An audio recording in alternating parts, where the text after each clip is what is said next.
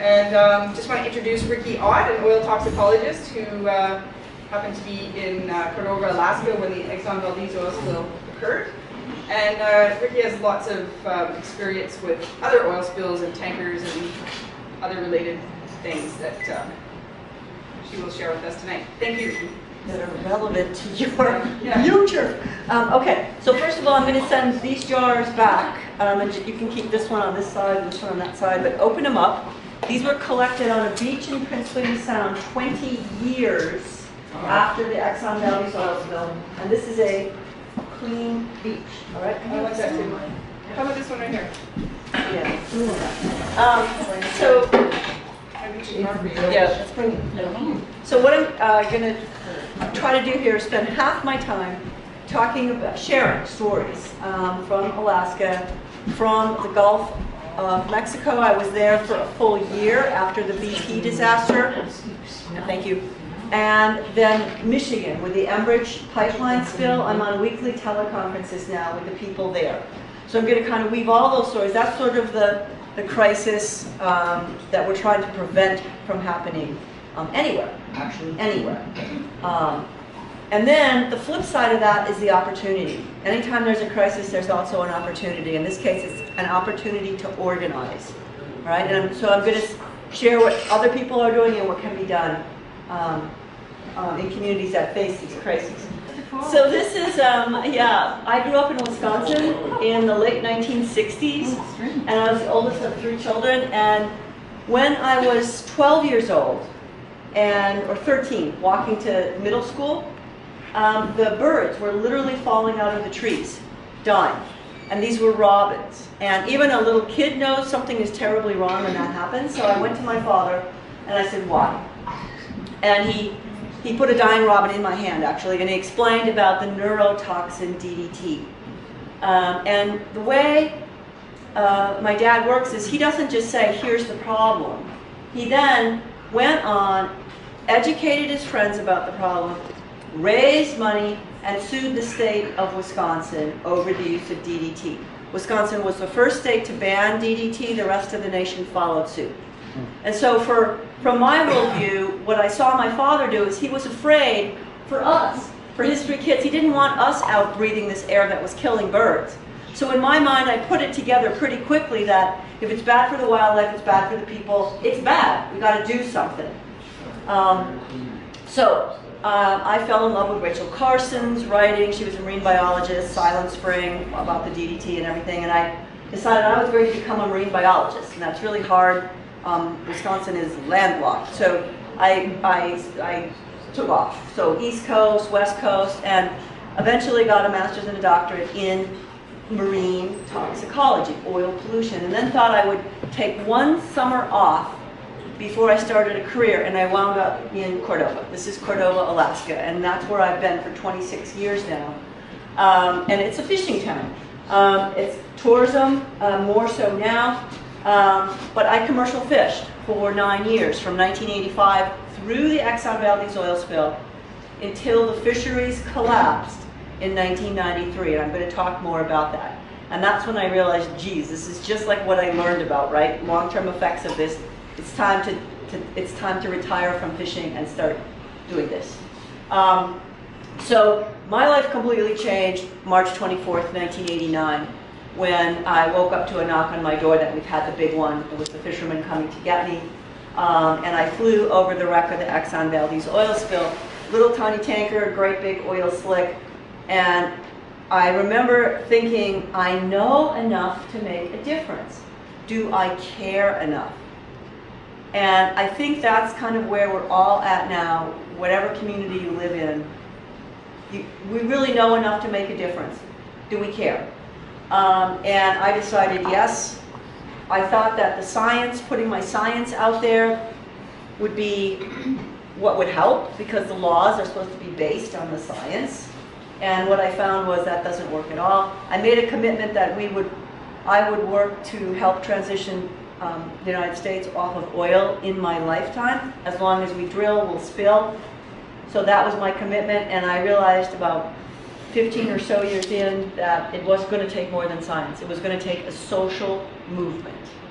And so now I'm community organizer, as well as a scientist. A year, well actually 21 years after the Exxon Valdez oil spill was the BP blowout in the Gulf of Mexico. And I went down, well, I wasn't going to go because it brought up all the trauma again.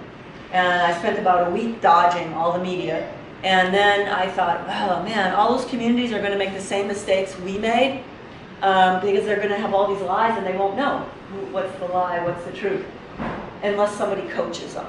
And then I realized, oh, that would be me. So I went down to the Gulf, thought I was only going to stay a month. I ended up staying a full year. So I carried that story. And then I also diverted in August of 2011, after a year in the Gulf, to Michigan. So when I think tankers now, these are some of the things that run through my mind, because before the Trans-Alaska pipeline system was built and the tankers started flowing, there was a series of promises. And this is sort of the phase you're in now, you know, the actively courting, the wooing. Oh, it will be great, there'll be all these jobs, we'll have the safest pipeline, the safest tankers in the world, trust us. The state-of-the-art vessel traffic control system, all these promises never got written into law, and they evaporated the minute that the Authorization Act for the Trans-Alaska pipeline was passed. They completely went away. Don't worry, not one drop of oil will be spilled in Prince William Sound. This is my second book on the Exxon Valdez oil spill, not one drop. This is on the emotional trauma, what breaks in a community when you go through something like this and how you heal it. Not one drop of oil will be spilled. These oil guys always talk, they do a double speak kind of a thing. Not one drop will be spilled, but if there is a spill, don't worry. We have the best equipment, materials, expertise for oil spill cleanup. Don't worry, we can clean it up. So there won't be a spill. If there is one, don't worry, we can clean it up. Well, so Exxon Valdez, of course, hit, and we discovered that the state of the art were these very archaic booms, burning, and dispersants, which are chemicals that are sprayed on the oil, supposed to be only in deep water, to break up the oil on the surface, to have it pushed into the water column, where it turns out it's toxic to everything in the water column. So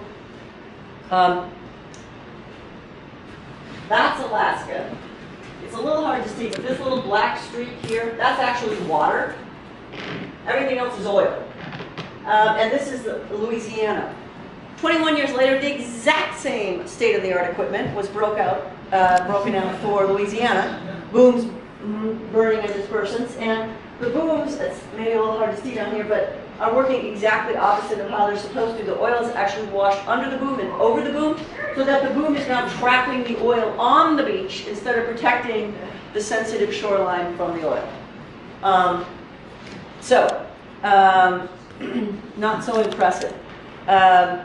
Water in there. Basically, there is no way to clean these things up. This is 17 years after Exxon Valdez.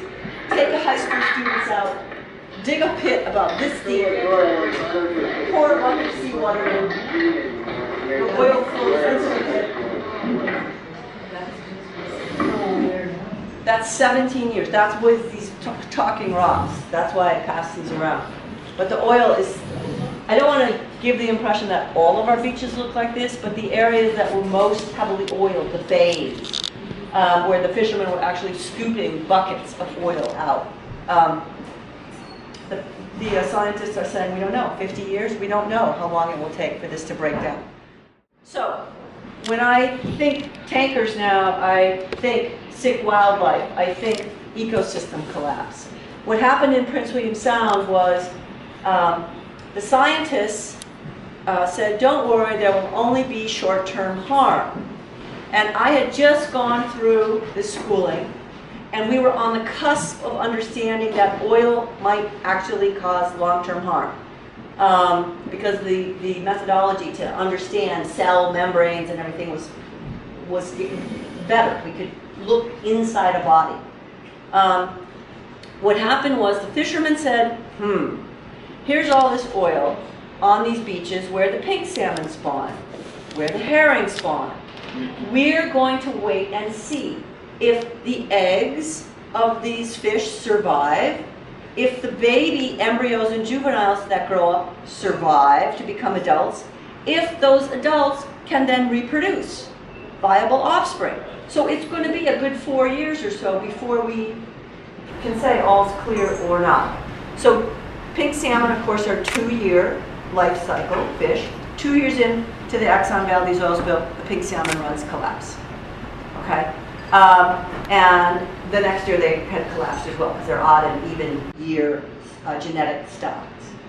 4 years in, the herring stocks collapsed. And what had happened was the fish biologists only measured the adults that showed back up, and they used in their little models, they used a constant mortality rate. So here all these fish in Exxon Valdez, it turns out 99.9% of them died. It takes 1 part per trillion to kill a herring egg. Okay? So the fish and game biologists were all modeling, you know, much higher survival rate, and by the time these babies should have become adults 4 years later, there was nothing there. So the collapse actually happened in 1989 ecosystem-wise, but it wasn't until we were fishing 4 years later that we realized, uh-oh. And so the herring fishery is still to this day closed indefinitely until stocks recover. The herring fishermen who held $300,000 fishing permits and have to pay annually on that those loans that they from the state banks, their permits are worth $0, and they're having to take other fisheries money to pay on a permit that's worth nothing. Right? They might not ever be able to fish it again. So, I mean, these are jobs that were lost. Now, it also turns out that the herring are one of the basic forage fish of the Prince William Sound ecosystem. So, when the herring went down, there was a cascading effect across the whole ecosystem. So there's 2 ways that there's a problem. One is that oil that you saw, where we actually dug the pit, it's all there. And every time there's a high tide, it comes in and it lifts that oil up to the surface, where the barnacles and the periwinkles and the mussels all soak it up. The shellfish all soak it up. And then it gets transferred, this contaminated seafood gets transferred to the birds that eat this. And the oyster catchers, pigeon gill moths, whatever, the sea otters. But oil also kills the fish eggs and embryos that are washed with this flush of hydrocarbons. Skeletal deformities, the upper one's normal, the lower one, you see there's the problems with metabolism, with skeletal growth. And then it also, if there's no herring to eat, then other 40 species of birds and mammals start to have effects, right? Like the black-legged kittiwakes, their populations crashed well after the Exxon Valdez oil spill when the herring collapsed. River otters, it turns out that the river otters were not able to catch their fast-swimming fish, and the scientists said, what's going on here? And this is in part what we learned, is that these ultrafine particles, the black stuff that stays on the beaches, actually gets pulled into our bodies, so birds, fish, mammals, us, and it jams cell function. So it jams immune system. It jams reproductive function. It's an endocrine disruptor. It jams synthesis, in the case of the river otters, the synthesis of the enzyme, the respiratory pigment enzyme that holds oxygen in the blood. So the little river otters were breathing, but there was no oxygen that was binding in their blood, and they couldn't swim fast and catch the fish. They were eating like starfish and things that held still. And then with the killer whales, the orcas, they're a matriarchal society, the resident pods. And when too many adult females died after the Exxon Valdez oil spill, the social structure, sort of like the elephants in Africa, you know, it just fell apart. The young didn't know. And so entire pods of orcas disbanded and went and reformed, joined other pods. It was, you know, the scientists said they'd just never seen anything like this. So what are we seeing now in the Gulf of Mexico? It's been 2 years. So here's what's going on. It's positively gross. Where the oil was spilled, fishermen are hauling up shrimp that have no eyes and no eye sockets. They have young on their heads. They have tumors inside and outside their body. The fish have lesions that don't start on the outside. They start in the gut and they burn. It's a tarry substance, and it burns its way out. When I showed this picture in Grand Isle, I spoke at the high school on the 2-year memorial, and one of the young boys, young man, he was 17, said, "Oh, we've caught fish like that, only they look worse." I'm like, oh, great. And the dolphins are coming in high numbers of deaths, and there are no eyes and no eye sockets in that dolphin either. Something has gone terribly wrong in the Gulf. The dolphin are miscarrying at a rate of 6 times the average. And I've been to spills in Spain and France and South Korea and, of course, Alaska and in the Gulf. And I have never seen what's happening in the Gulf. And I think it's because of the addition of dispersants, which was this wide-scale experiment.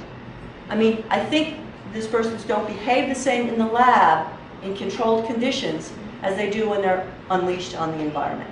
And I said that 2 years ago, and now the studies are starting to show that that might have been right. So I'll talk a little bit more about that, because the dispersants actually acted as an oil delivery system, bound with the oil so tight that it pulled across skin barriers and pulled the oil into bodies.